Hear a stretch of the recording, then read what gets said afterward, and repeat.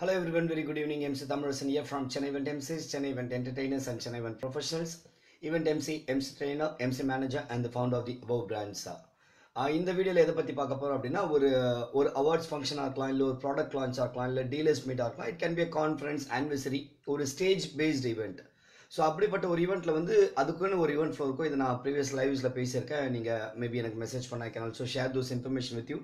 ஒரு ஈவெண்ட் ஆரம்பிச்சு எண்டு வரைக்கும் எப்படி போகும். ஃபார் எக்ஸாம்பிள் ஸ்டார்டிங்கில் ஒரு எம்சி இன்ட்ரொடக்ஷன் இருக்கும், அதுக்கப்புறம் லேம்ப் லைட்டிங் இருக்கும், இன்விகேஷன் சாங் இருக்கும், டான்ஸ் இருக்கும், கெஸ்ட் ஆனரிங், அதுக்கப்புறம் ஸ்பீச். எப்படின்ற மாதிரி there is an event flow for such events, stage paste events.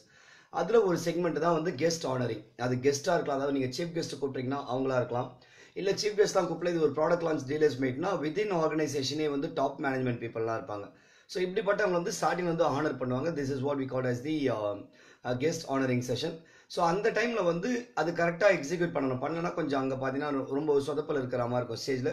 So கரெக்டாக பிளான் பண்ணால் ஏன்னா யாரை ஃபஸ்ட்டு கூப்பிட்றோம், யாருக்கு ஆனர் பண்ண போகிறோம், எப்படி ஆனரிங் பண்ண போகிறோம் அப்படின்ற விஷயங்கள்லாம் இருக்குது.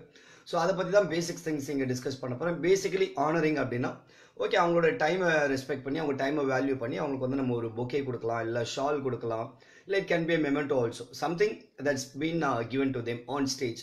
இது யாருக்கு கொடுப்பா அப்படின்னா மோஸ்ட்லி அந்த கம்பெனியோட top most person, maybe a சேர்மேனாக இருக்கலாம், எம்டியாக இருக்கலாம், based on the organisation changes. அந்த பர்சன் மட்டும் யூஸ்வலாக அவங்களுக்கு ஆனரிங் நடக்காது. ஏன்னா that event happens as part of Dhar organisation, அவங்களோட ஆர்கனைசேஷனால நடக்குதுனால the top most person usually would not be honored, rather அவங்களுக்கு கீழே இருக்க மற்றவங்களாம் ஆனர் பண்ணப்படுவாங்க. ஸோ பேசிக்கலி ஒரு ஹைரார்கி எடுக்கணும் அப்படின்னு பார்த்தீங்கன்னா ஹைரார்கி நிறைய மாறும். ஃபார் எக்ஸாம்பிள் சில கம்பெனியில் C would be the top, சில கம்பெனியில் empty would be the top post person, சில சேர்மேன், ஜிஎம், இது மாதிரி மாறும். பட் பேசிக்கலி நான் கொஞ்சம் கீழே எடுத்துகிட்டு வரேன் அப்படின்னா ஒரு சூப்பர்வைசர், மேனேஜர், அதுக்கப்புறமா மேபி ரீஜனல் மேனேஜர் அப்படின்ட்டு இருக்கலாம். அதுக்கு மேலே ஒரு general manager, assistant vice president, AVP இருக்கலாம், அப்புறம் விபி, பிரசிடென்ட், சேர்மேன், இது மாதிரி இருக்குது. டாப் மோஸ்ட் சேர்மேன் இருக்காரு அப்படின்னா ஸோ ஸ்டார்டிங்கில் என்ன பண்ணுவோம் அப்படின்னா எம்சி பாட்டம் மோஸ்ட், அதாவது அந்த ஹைரார்கியில் பாட்டம் மோஸ்ட் கூப்பிடுவோம். ஃபார் எக்ஸாம்பிள் ஃபர்ஸ்ட் சூப்பர்வைசர் கூப்பிட்டுட்டு அந்த சூப்பர்வைசருக்கு probably the manager can honour, இல்லைனா எல்லாருக்குமே அந்த top most person chairman honour பண்ணலாம். ரெண்டு விதம் இருக்குது. அதாவது நம்மளோட சப்பார்டினேட்டுக்கு அவங்களோட அவங்களோட ரிப்போர்ட்டிங் பர்சன் அவங்களோட பாஸ் அவங்க ஆனர் பண்ணலாம். அதே மாதிரி இப்போ சூப்பர்வைசருக்கு மேனேஜர் ஆனர் பண்ணுவார், மேனேஜருக்கு ஏவிபி ஆனர் பண்ணுவார், ஏவிபிக்கு விபி, இது மாதிரியும் பண்ணலாம்.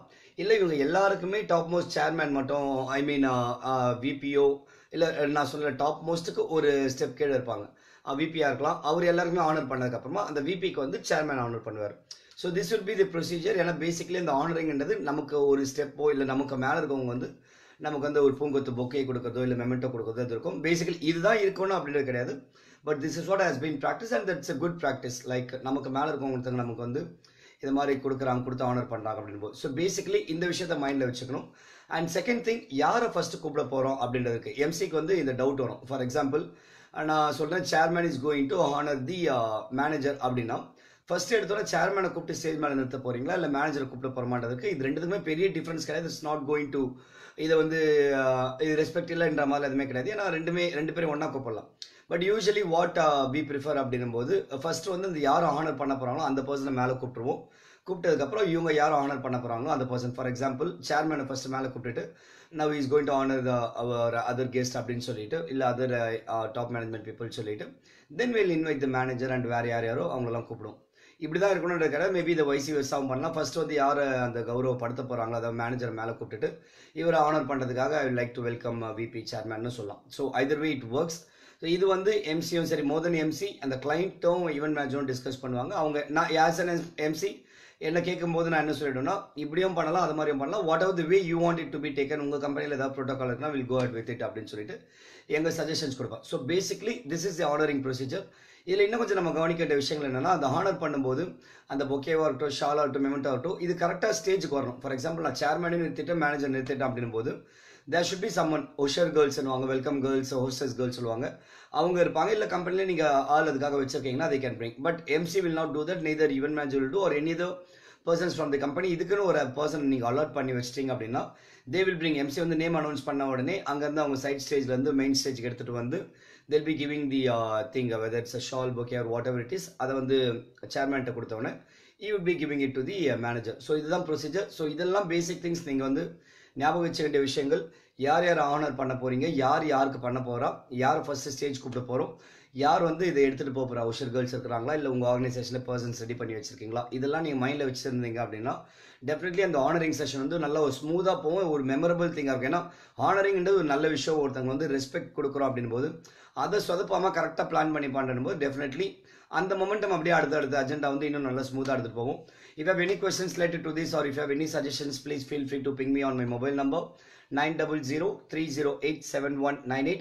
You can also call us or you can WhatsApp us for bookings. ஏன்னா இது மாதிரி events definitely will be able to help you, whether நாங்கள் ஹோஸ்ட் பண்ணலாம் இல்லை உங்களுக்கு ப்ராப்பரான எம்சி ரெஃபர் பண்ணலாம், இல்லை எங்கள் டீம்லேருந்து எம்சிஸ் கொடுக்கலாம். Again our mobile number for your reference 8610257395. That's our alternate number.